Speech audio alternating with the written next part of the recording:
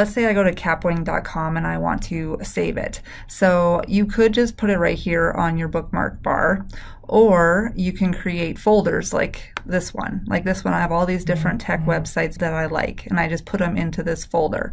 Or you can even have folders within folders and organize them that way. So what I do to create these folders is I come over here and I right click and then I say add a folder and then name it.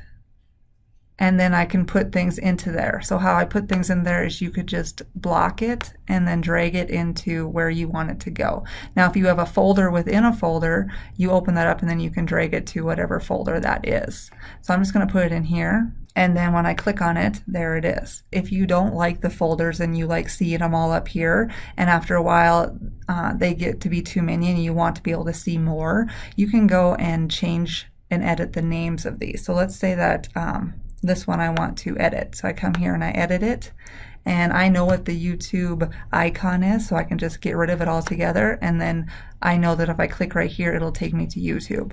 Or maybe you just want to, you don't know the icons and you just want to shorten it, and you can change it to whatever you want to save room up here on your bookmark bar. The other tip I want to show you is, let's say that you have websites that you go to every single day that you want open up here. If you put them all in one folder called daily tabs or whatever you want to call it, you right click on it and you open up all 8 websites that are in this folder, then they'll all open up right up here and you're ready to go.